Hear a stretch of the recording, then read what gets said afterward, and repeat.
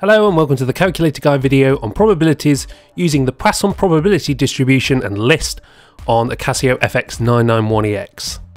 So in this video we have a random variable x distributed with the Poisson distribution, and then we've got a lambda value of 1.7, and then we've got four things to find: the probability x equals 1, probability x equals 4, probability x is greater than or equal to 1, and then finally the probability that x is greater than 1 but less than or equal to 3. We're going to use the probability distribution feature for the Poisson on the Classwiz fx-991EX to help us with this question. So it's menu and then navigate to 7 distribution and then scroll down, and then you want option 2 from the second menu, Poisson PD. Now because we've got a number of different probabilities to find, it's going to be helpful for us to use list to answer this question. So select one list. Now we need to input some x values based on the results that we want to answer these particular questions. So if we consider all 4 parts as one whole, well, we're going to need results up to x equaling 4, but rather than start from 1, I would suggest starting from 0, because that's going to be useful for us for part C. Input 0 to 4, so 0 equals 1 equals, and so on until you've got to 4 in the x column. Don't worry about the p column, that is where our probabilities are going to appear once we've inputted the lambda value. So once you've inputted your last x value, then press equals one more time, and then you should receive a prompt to input your lambda value. So in this example it's 1.7 and equals, and then equals one more time to confirm. And now you can see that the p column has been populated with the probabilities. So let's have a look at answering the questions then. So for part A, it was the probability that x equals 1. I'm going to navigate right to get a closer look at the probabilities. And if I scroll down to 1, here we've got the probability that x equals 1. So 0.31056 to 5 decimal places there. So that's our answer for part A. And for part B, very similar, we just need to navigate down to x equals 4. And here we've got the probability for x equals 4, 0.06357 to 5 decimal places.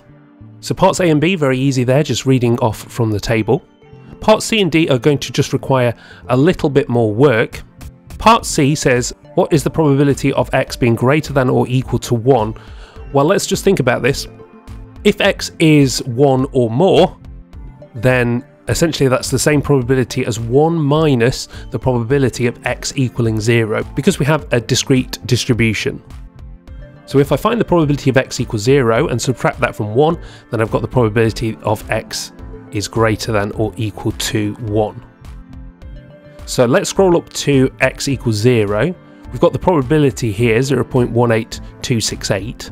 I'm going to do my 1 minus calculation in calculate mode. So I just want to store this into the Classwiz memory by pressing store, and then I'm just going to choose memory A, just confirm stored to A. Now before I move to calculate mode to do that, I'm just going to store some values in as well to help us answer part D, because that will also require calculate mode. So part D asks for the probability that x is greater than 1 and less than or equal to 3. Essentially that is the same as the probability of x equaling 2 and also equaling 3. So the probability of 2 plus the probability of 3. Again, because we have a discrete distribution. So what I can do is store the probability of 2 and 3 from our list here into the memory, and then use that in calculate mode to work out our final answer for part D. So before I move to calculate, let's just store in 2 and 3. So x equals 2 is 0.26398 to 5 decimal places. Let's just store that in B, store and B, and scroll down one more. We have the probability of x equals 3, and we'll store that one to C. So we've got everything that we need from this table stored in the memory. So let's press menu and go to calculate. So you can just press 1 to go to calculate mode. Let's answer part C first. So remember, we have the probability of x equaling 0 stored in memory A, 1 minus alpha and then A equals, and here we have our answer to part C, 0.8173 to 4 decimal places, and so on. And then part D, we need to add the probability that x equals 2 and the probability of x equals 3 together to get our answer. So that's alpha B plus alpha C and then equals, and here we have our probability for part D, 0.4136 to 4 decimal places. So there we go, how we can use the Poisson Probability Distribution and the list feature on the Casio Classwiz fx-991EX to answer this question involving random variables with a Poisson distribution. But that's it for this video. Thank you very much for watching, and I will see you next time on the Calculator Guide.